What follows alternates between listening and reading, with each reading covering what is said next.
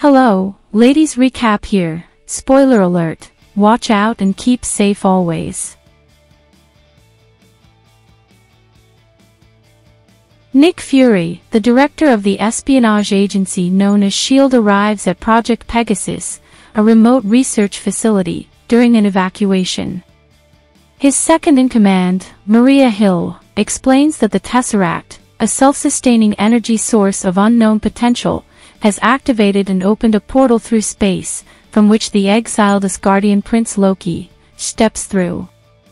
Loki takes the Tesseract and uses a scepter to control the minds of several S.H.I.E.L.D. personnel, including Agent Clint Barton and physicist consultant, Dr. Erik Selvig, in order to aid in his getaway. In response, Fury reactivates the Avengers Initiative. Agent Natasha Romanoff recruits Dr. Bruce Banner in India, while Agent Phil Coulson visits Tony Stark and requests that he reviews Selvig's research. Fury himself approaches Steve Rogers with an assignment to retrieve the Tesseract from Loki. Rogers is familiar with the Tesseract as it played a vital role in his World War II exploits. Romanoff, Coulson, Rogers, and Banner meet on the S.H.I.E.L.D. helicarrier before it goes airborne. Dr. Banner is escorted to his lab after a brief meeting with Fury. Banner has been consulted to trace the gamma signature that the Tesseract radiates. After spending some time tracking the whereabouts of the Tesseract on the helicarrier, a man of Loki's description is located in Europe. Iron Man, Captain America, and Romanoff travel to Stuttgart, Germany to apprehend Loki. With the aid of a mind-controlled Barton, is stealing the iridium needed to stabilize the Tesseract and demanding worship. After a battle with the heroes, Loki surrenders and is returned to the helicarrier in the Quinjet. Thor, Loki's adoptive brother and the Asgardian god of thunder, attempt to free Loki and reason with him. After a confrontation with Iron Man and Captain America, Thor accompanies them to imprison Loki on the helicarrier. After Loki is put into the cell originally intended for the Hulk, Thor reveals to the team that Loki is allied with the Chitauri, a powerful and technologically advanced extraterrestrial race unknown to both Earth and Asgard. In return for winning him the Earth, Loki has promised them the Tesseract. Stark has J.A.R.V.I.S hack into the S.H.I.E.L.D. database while he works with Dr. Banner. Rogers is less than thrilled at Stark's behavior and tells the two scientists to resume their work and investigate Phase 2, S.H.I.E.L.D's top-secret weapons program. Romanoff speaks one-on-one with Loki, and eventually discovers that he plans to use the Hulk to dismember the team. After all these things come to light, the Avengers are divided over how to deal with Loki and the revelation that S.H.I.E.L.D. plans to harness the Tesseract's power to develop weapons.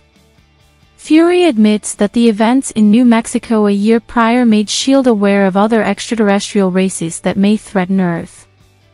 Weapons developed from the Tesseract would form a means of deterrence.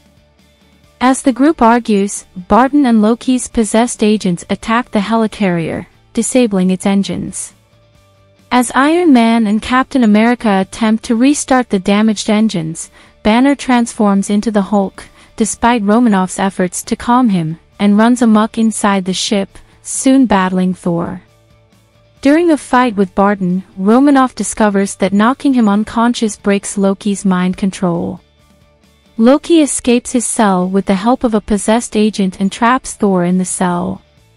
Coulson confronts Loki in an attempt to rescue Thor, and Loki then stabs Coulson through his back with his staff before ejecting Thor from the ship. Fury confronts the expiring Coulson, who hopes his death can be used to motivate the Avengers into working as a team. Stark and Rogers work out that Loki will orchestrate the alien invasion at Stark's New York-based home, Stark Tower, and that defeating them will not be enough for Loki. He needs to overpower them in a public way so as to validate himself as ruler of Earth. Using a Tesseract-powered interdimensional generator Selvig has built, Loki opens a portal to the Chitauri fleet over Manhattan, summoning an invasion. The Avengers rally in defense of New York, but quickly conclude they will be overwhelmed as wave after wave of Chitauri and Leviathans descend. The Avengers keep their ground to hold off the invasion and evacuate civilians while the Hulk beats Loki into submission. Romanoff makes her way to Selvig's device, where Selvig, freed of Loki's control, reveals that Loki's staff can be used to close the portal. Meanwhile, Fury's superiors attempt to end the invasion by launching a nuclear missile at Manhattan. Despite Agent Hill and Fury's orders to not fire, a rogue jet launches the missile at Manhattan. Iron Man intercepts it and takes it through the portal toward the Chitauri fleet before running out of power and plummeting back to Earth. The Hulk catches him as he falls. The Avengers then apprehend Loki, who is still weak from his encounter with the Hulk. News channels confirm the legitimacy of the extraterrestrial attack, and some Americans regard the Avengers with praise and thanks while others call for their arrests. Thor escorts Loki and the Tesseract back to Asgard to take responsibility for his crimes. Fury notes that the Avengers will go their separate ways until such time as a new world-threatening menace emerges. In the first post-credits scene, the other tells his master that humans are not the cowering wretches they were promised and that attacking Earth again would be to court death. His master, Thanos, turns and smiles.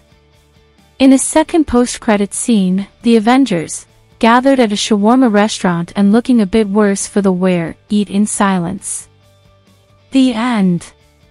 Thank you for watching. If you like this video, be sure to subscribe for more recaps.